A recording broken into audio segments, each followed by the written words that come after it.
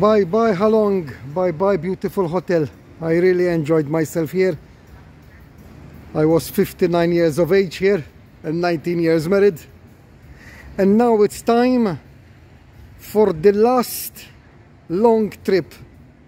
The last sort of 100, I think it's 187, 190 kilometers between Halong and Hanoi.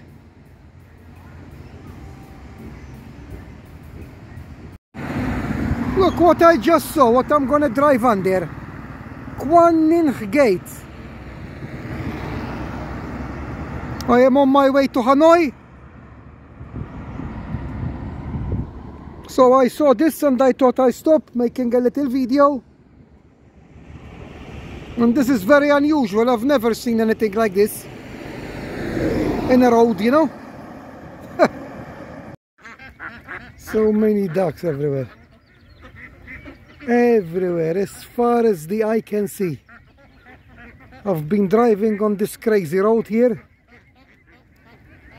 and I had to stop filming because I've never in my life seen so many ducks. And it's kilometers and kilometers. I don't know what's going on here, you know. It's the first time I saw an accident, and unfortunately the person is dead. Some them need there, the sheets, and they was with the bicycle and died. Thank you, Jesus. Officially I am in Hanoi.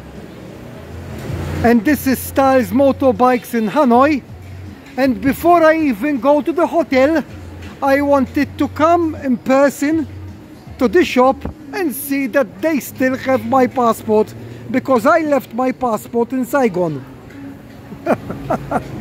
I still have the bike for another 5 days, but I'm officially in Hanoi.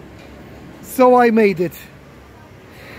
The last time I checked there was over 3,000 kilometers, but I'll be going around in Hanoi with the motorbike. So I'll give the official how many kilometers I done in 28 days in Vietnam when I returned the motorbike to the place. Okay, so here's my passport. Look, Malta, and he opened it and showed me my face, so it's all good. He have a lot of passports of everybody, okay. So he had time to look. And now, when I return the bike, I'll get the passport and go to the airport from here. Okay? Yeah. Thank you. Thank you very much, Honda. Unbelievable what we've been together. Thank you very much. What we've been through, only me and you know. Unbelievable. Thank you, Honda.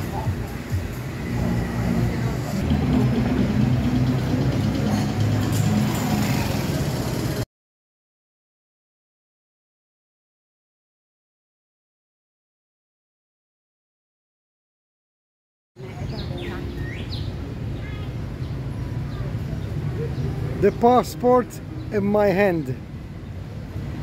And what does this mean? It means I gave back the bike. So I'm gonna give you a little bit information that I gathered together in these 25 days with the bike.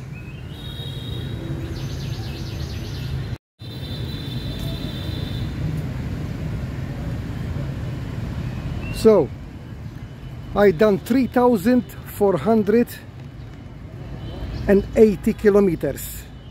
That's the equivalent of around 139 kilometers per day. Although there was some days that I didn't even touch the bike. Filled it up at the petrol stations 10 times. A total of 1,485,000 dong, which is the equivalent of around 55 euro.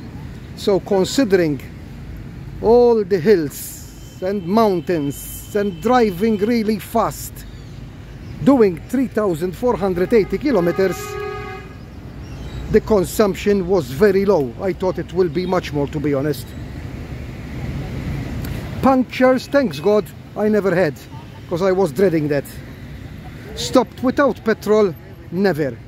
That is something I was dreading as well, but I make sure that when it's just 2 bars, I stop and fill it up to the top. Most scary day, it was on the Ho Chi Minh Highway between Hoi and Pogna. That was terrible.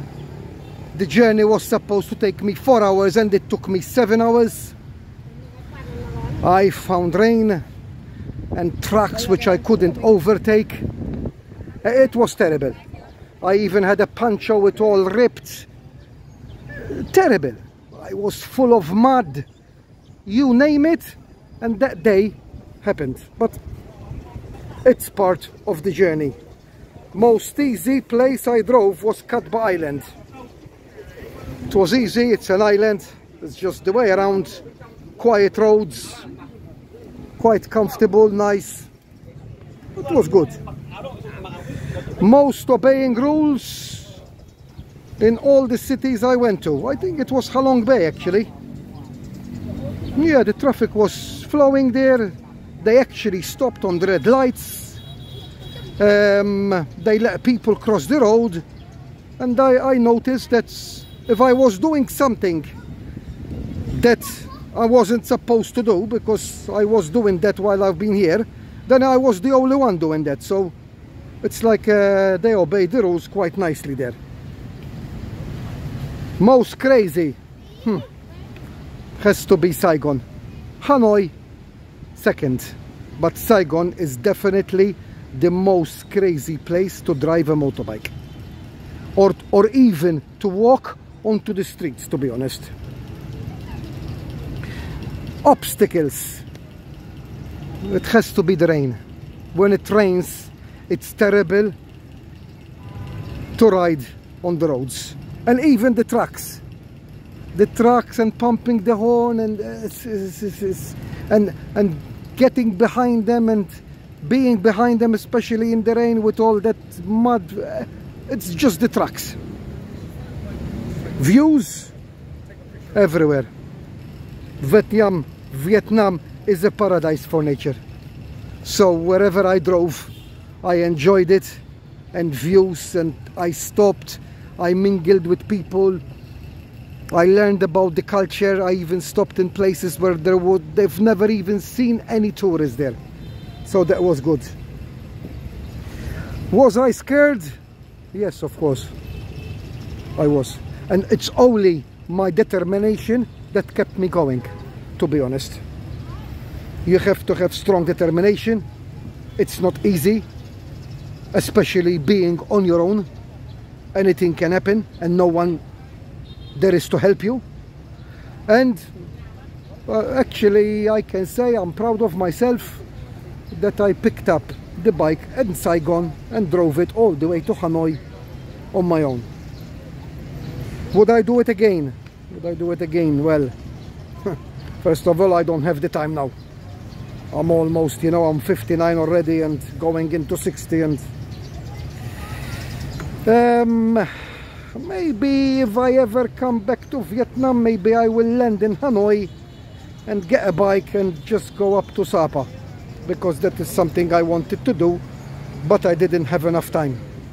I didn't want to rush things, so I had to miss Sapa altogether. So, but not the from south to north all the way. No, I wouldn't do that. Would I recommend the trip? Of course. It's the only way to see Vietnam properly. It's the only way. There's no other way. Don't tell me I go with the trains and I go with the taxis and I go with the buses. All bull. The only way to really see Vietnam is get on the back of a motorbike and drive it. Or from north to south, or from south to north. Hello. What did I see? Everything.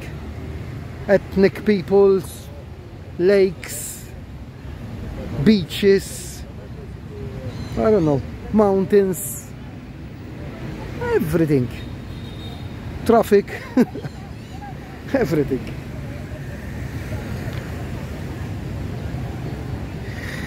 What did I see bad? Once I was walking, I wasn't driving, and there was a dead person on the floor. He got hit by a car.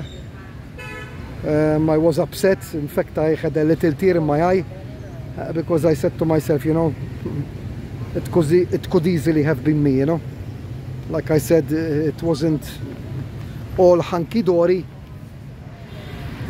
There was times that I was scared for my life, but I done it, and I'm happy that I done it. Thank you.